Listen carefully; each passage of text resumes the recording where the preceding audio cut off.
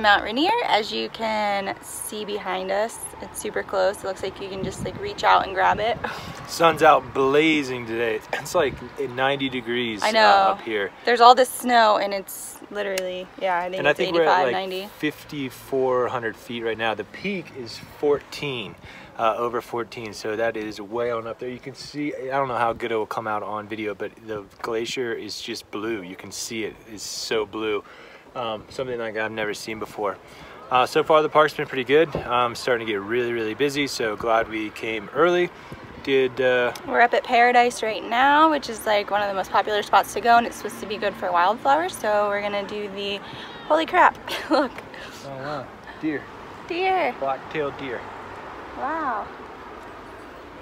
Anyways, we're gonna go do the Nisqually Vista Trail loop or something like that. It's supposed to be like a 1 mile loop and really good to see the wildflowers, so we're gonna go check it out. But first, some pretzels.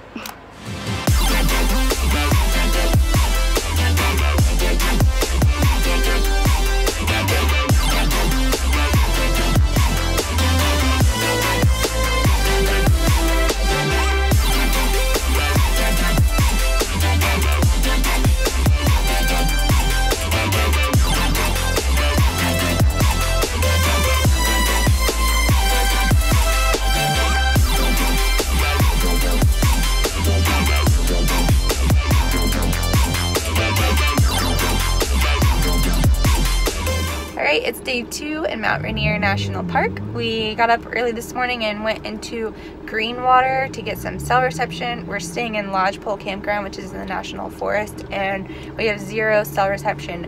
Off the grid if you want to get there. Yesterday we had to drive 45 minutes to Packwood. Today we drove 45 minutes to Greenwater. So it's definitely like out in the middle of nowhere, but it is a nice campground and it's convenient for exploring this area. So now it's about 10:30. We're heading up to Sunrise, which is supposed to be another cool place to explore. It's actually the highest point you can drive to in this area. So heading up there, we'll find a few hikes, and what else are we doing? Eat lunch.